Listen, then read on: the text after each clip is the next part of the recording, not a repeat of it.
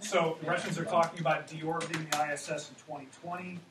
I just wanted to see if we could throw out some ideas about what parts of that station can be salvaged, reused, and not drop the whole thing into the ocean.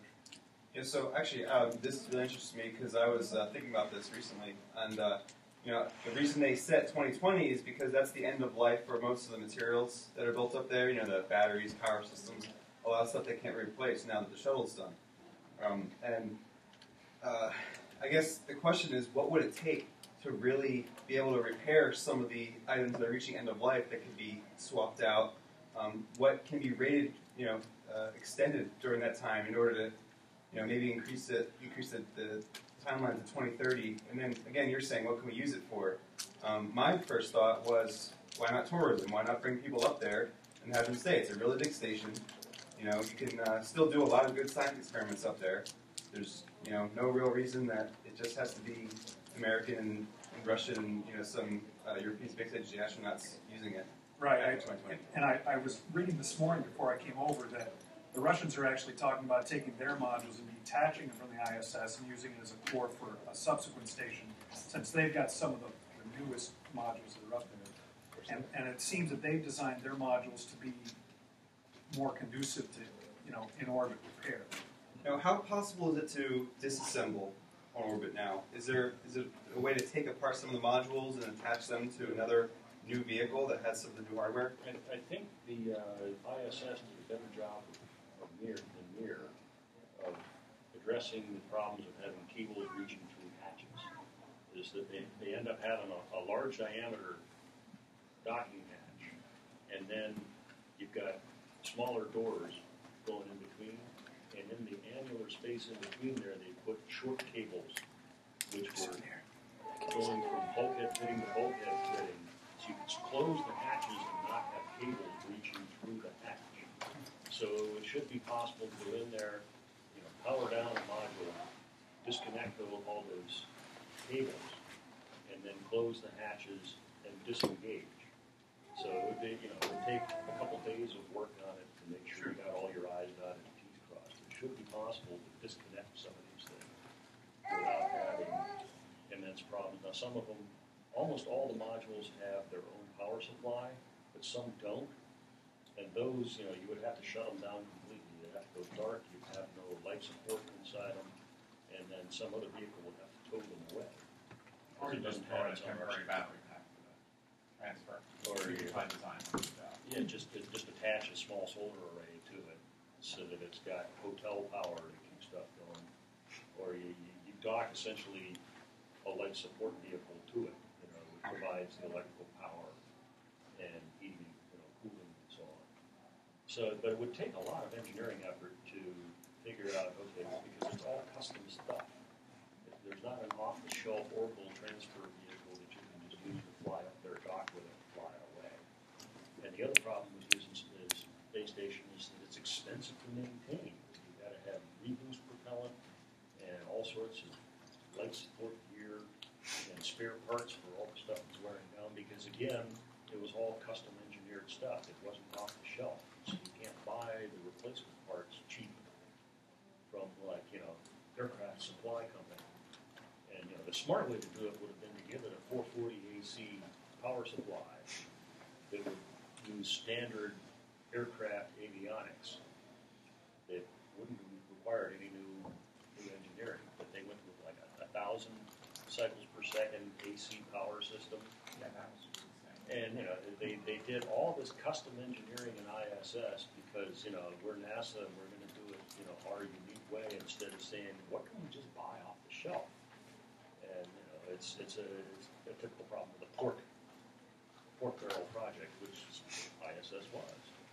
So unlike some future space hotel that could be built a little more modular, a little more standardized, I guess you can say, the space station itself was designed from the start to not be able to support that. They've got equipment racks that are double wide rather than being a standard 19-inch equipment rack. They came up with their own double wide rack. Now you can buy off-the-shelf double wide 19-inch rack stuff, but NASA didn't go with that standard. No, they came up with a new one. And you see this time and time and time again throughout all the engineering of the systems on the space station, is that it was all unique stuff. It's all not invented here attitude. Which would make it hideously expensive to use. Actually, the best use I can think of for ISS is for asteroid mining. Consider it to be an asteroid which has already had the metals refined, it's got aluminum and silicon and stuff, and you just take it apart. And because trying to maintain the stuff, it's like, you see, I work at Mojave. They got the boneyard out there with the old aircraft that are not worth maintaining anymore. And they took off the valuable parts, the engines and the landing gear and some of the AVIs that recycled and reused or maintained similar age ones that need to keep going. But after that, is that all you've got is a new batch of beer cans. And you take it apart. But, there's hundreds of tons of material out there that's just as mass as useful stuff. And once you've got materials processing in orbit, then you can use the decommissioned ISS as a really conveniently placed asteroid. But it's only convenient at like 51.6 degrees. Yeah, but if you hook up an electrodynamic tether to it, you can, over the course of a couple of years, change its orbit plane, too. So, that's not an insurmountable problem. Let me just throw one thing in. Boeing just got a contract to investigate what it would take to extend the life beyond 2020. Yeah. What would it take? Nobody knows yet. So the contract's for the ink's just barely dry. Well, it almost sounds like a sure thing that 2020 was going to be the end. I mean, so this is the first I've heard that we're going to have. 2020. They wanted to extend it to at least 2020 and possibly beyond. They weren't saying we're going to splash it in 2020. Right? My question is, so do we really want the space station to be there for like 30 years, like the shuttle lasted 30 years and didn't bring it? Well, we have an asset up there, right? We have hardware up there that we can use in the future, and I know they're saying the end of life is 2020, but a lot of those parts were built with double factor of safety. Yeah. Well, not everything went up in the 90s. I mean, some of it is fairly recent. That's true. A lot of the modules are fairly new. I mean, the Russians. So my point is, it's very expensive, like we have seen, and maybe after 30 years, 30 years, maybe we should do something. Well, but when it's a lot of the money has been invested in ISS because most of the money is involved in building the modules and sending it up there. And there's money involved in like keeping it up, like sending crew up there and stuff. That's true. But you're going to have that with whatever vehicle or with whatever is up there, whatever destination is up there. You're going to have costs associated with that. ISS, by and large, at this point, the costs have been put up there. If you were to boost it high enough and to shut everything down on the ground, it would cost you nothing. It would stay. And first, you have to boost it high enough, but it would cost you nothing if it would stay. Right? Well, most of nothing. Yeah. If you boost it up high enough, it ends up in the Van Allen belts, and the solar arrays get trashed by the radiation belts. And yeah, the entire thing gets a little bit. Can they pass through the VA belts, or say again? Can it pass through? It just can't sit there. You probably can't put enough acceleration on it to get it through fast enough in a reasonable amount of time. Right.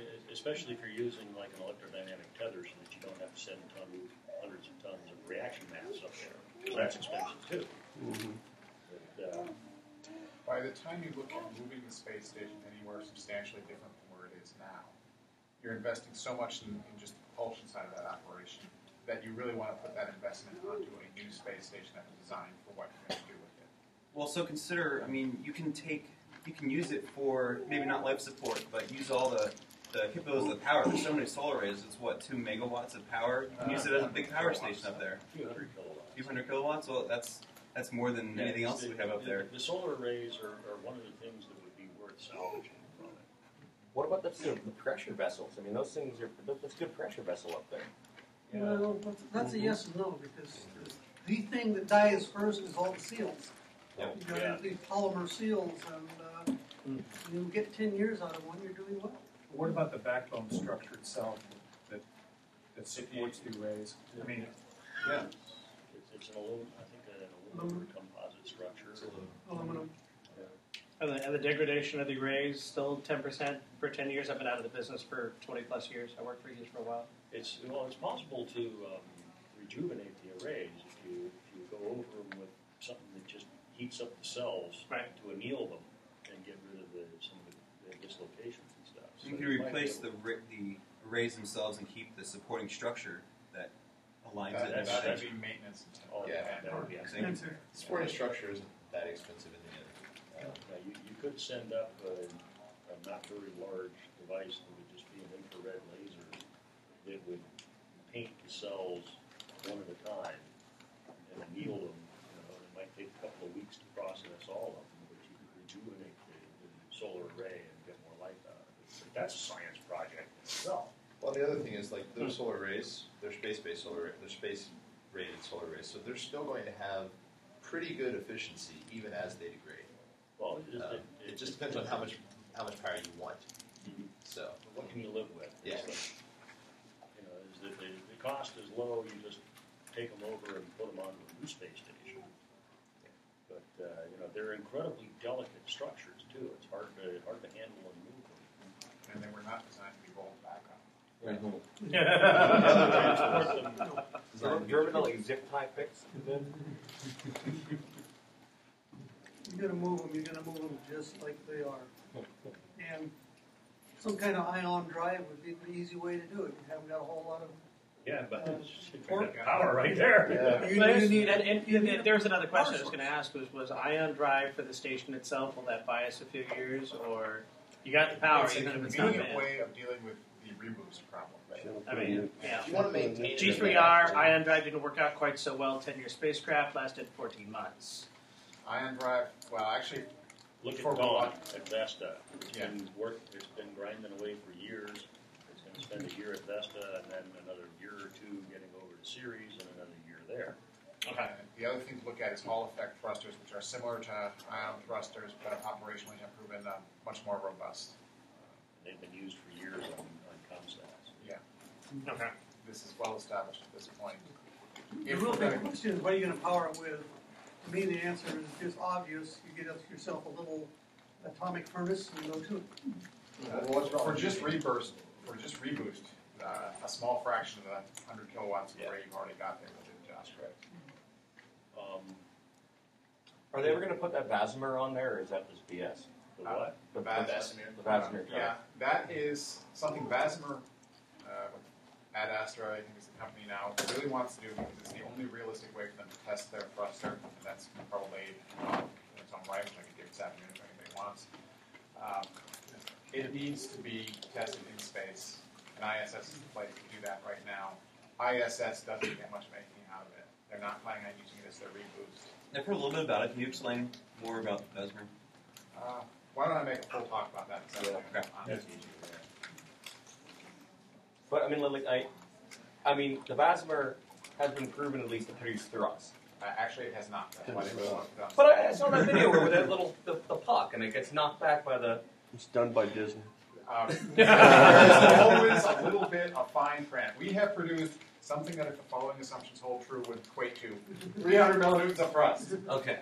There's always fine print, and it's not any fault of their own. It's just that really needs to be tested in space. It's inherent in the physics of how the Vasimer works, is that it's damn difficult to test it on the ground. You can't make it back in But that does bring up one thing that ISS would be useful for is just a general test bed for things that need to be tested in space. Because for a long time, even after its nominal decommissioning date, it will be possible for a few good mechanics to keep it minimally habitable. Yeah, so that you might do it man-tended. Instead of having people living on board, you would visit it every few months to change out experiments. And that would be great from the point of view of microgravity experiments without having the people bouncing around and thumping and shaking the thing up. Just getting the people off board would make it more useful for that testing. And I missed the beginning. At this point, the end of life that they're talking about is that 20 to 2025 range. Yeah, that's End the of range. NASA funding. It's when it would be hard to maintain the thing. And it is, like he said, the seals on the pressure vessels for the life support are probably the long pole in that tent because they are life limited and they're really hard to replace once you've built it. Okay. But it will actually start to lose atmosphere then. It will the leak rate will just continuously increase, and eventually it won't be worth the trouble of trying to ship up makeup gas faster. What is the leak rate right now? It's not zero, I assume, right? It's many kilograms per day. On the order of a kilogram per day is I think the current nominal, and like I said, it's going to get worse. It may be many kilograms at this point. I don't know. And they weren't able to use metal to metal seals? No. No. Okay. They don't seal well enough. They don't seal well enough. For some things, I'm certain they did, but there are other places where you really can't. Particularly, I think that's going to have to be opened and closed like a hatch.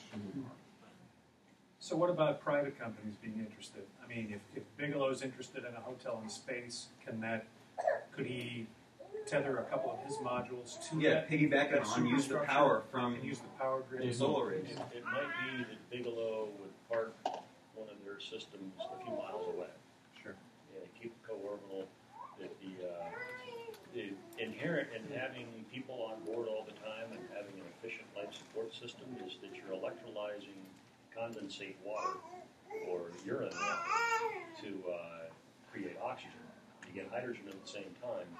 You use a portion of the oxygen for breathing, and the rest of the oxygen and all the hydrogen ends up being used in small hot gas thrusters. And it turns out that just with the water that people are producing by metabolizing food and the power that it takes to reduce that to oxygen, you, by the way, get all your orbital makeup just from the excess hydrogen and a portion of the oxygen. So you ship food up to the space station, and that gets metabolized, and when you electrolyze the water that's part of that food, you get the oxygen the crew needs as well. So you only have to ship a little bit of nitrogen to make up for overflow leakage. And if there's enough protein in the food, when you're decomposing the waste products from that supplies your nitrogen as well. So the food is all the expendables that you need to send up. Yeah. You just got to send up the right stuff. No, but that's what Bigelow is working for. She's going up and buying the solar panels and dragging them off and attaching his balloon. I don't think he'd want the space station itself. The tether people was then trying to interest a customer in having a tether there as a peak power device, so that you're ordinarily putting energy from the solar arrays into the tether to keep climbing slowly. And then when you need a whole bunch of power, you just do dynamic braking using the tether, and that can produce hundreds of kilowatts of power off of like a 50-foot long tether. And that way you can get it's better than having batteries. You're storing the energy in the kinetic energy in the space station, which is a far higher energy density than any batteries could possibly be. Just like braking in a Prius. It's the biggest flywheel. Wow. Yeah, just to clear up a misperception, someone mentioned Bigelow as being a hotel, and Bigelow's market is not anything about hotels, even though he used to own a bunch of motel systems. Sovereign. It's all about sovereign access, if you want to think of it as a timeshare laboratory, because his customers are 6 or 7 countries right now. Brazil and Singapore. Abu Dhabi, United Arab Emirates, and a few others. So in other words, not people without money. These are people with money. There are people with money who've already signed MOUs. I think the Netherlands is one of them. But I mean, clearly there will be personal spaceflight visitors to the places. But the big market is the sovereign market. For $50 million a year, you could have your own manned spaceflight space station program. Oh, and by the way, that includes transportation. It's great for national prestige. Yeah. And it's not just in America that people are trying to push STEM. Science, technology, engineering, mathematics education. If you've got your own space station in what used to be a second world country, what that does for national prestige and for firing up students to perform higher, it's a lot of governments are going to go, man, that's a worthwhile bargain. And of course, X-Corps wants to eventually provide the taxi. Now, we actually did. We actually did a study for some people in the UAE that demonstrated that in the Lynx or in the Virgin Galactic Spaceship 2, you could actually have every single 8th grader in Abu Dhabi in teams of 5 doing a real space flight experiment, only suborbital vehicles for under $10 million a year. And they're like, oh my goodness, it's nothing. That's like a rounding error on a rounding error. Permission slip. Oh my God. So it was, Sorry, you weren't born in the right country. $45 for a year. I mean, they vent that much natural gas in a day out of their wells.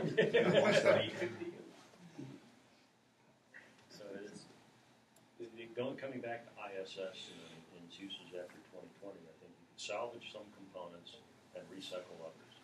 And one of the things you most desperately need in orbit is a foundry and machine shop. Because once you can melt down, recast, and remachine, because there's thousands of tons of aluminum in orbit right now.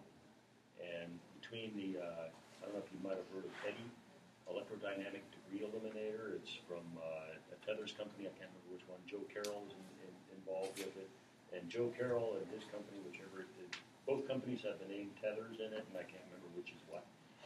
They've actually flown multiple tethers in space, sometimes with a delta as a secondary payload and so on.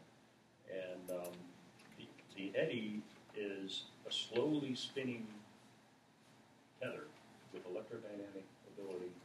It can climb and descend and change orbit plane. And they've got their analytical model showing that a fleet of just 12 of these vehicles over a period of 7 years will be able to clear out like 95% of the debris in Earth orbit right now. And what does it do with the debris? It has basically a net on the end of it. And it's very lightweight because the acceleration at the end of this very slowly spinning tether is like 1,000th of a G. It's a big butterfly. And it captures the thing.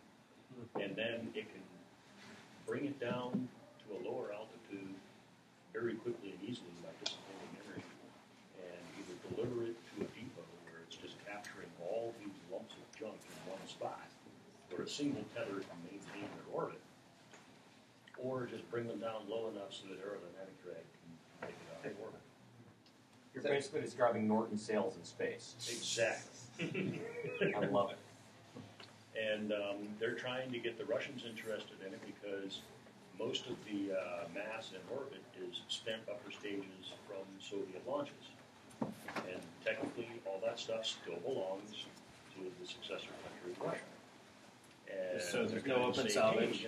hey, we can turn this into a valuable asset for you that you can resell to other people. And, all we ask is a small percentage of the take.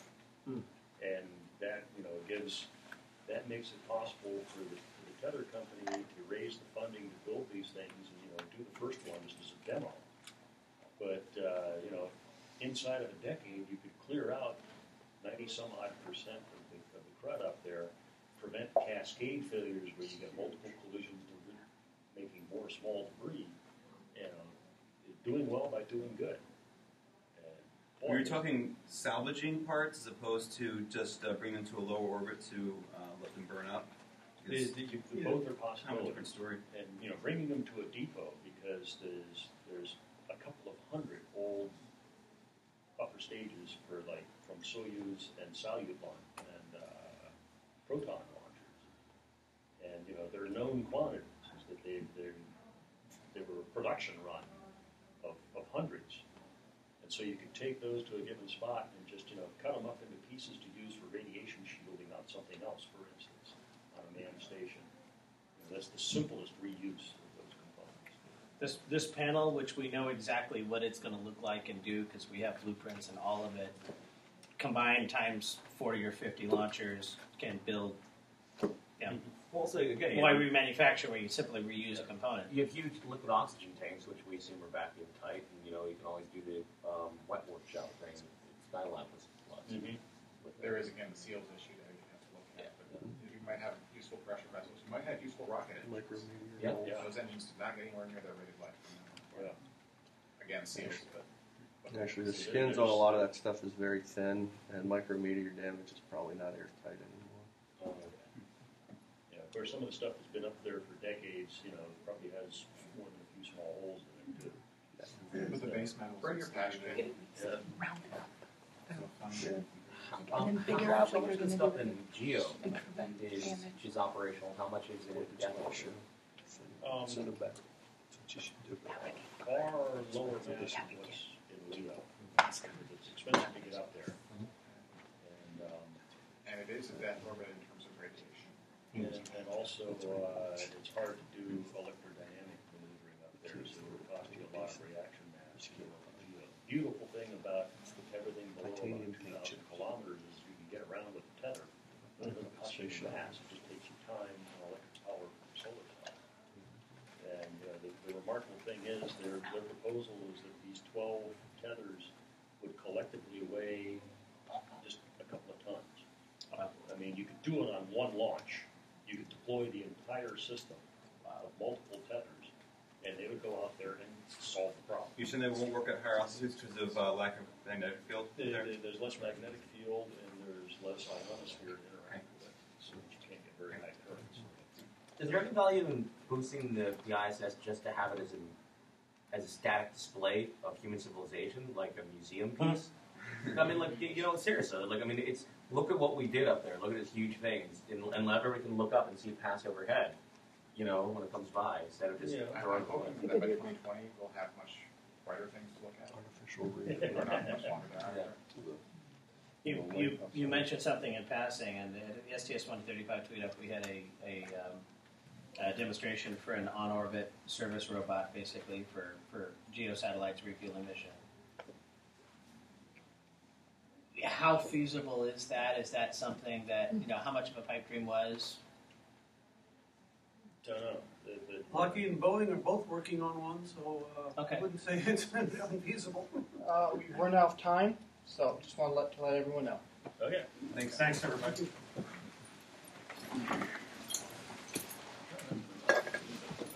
No, it's an interesting talk. I mean,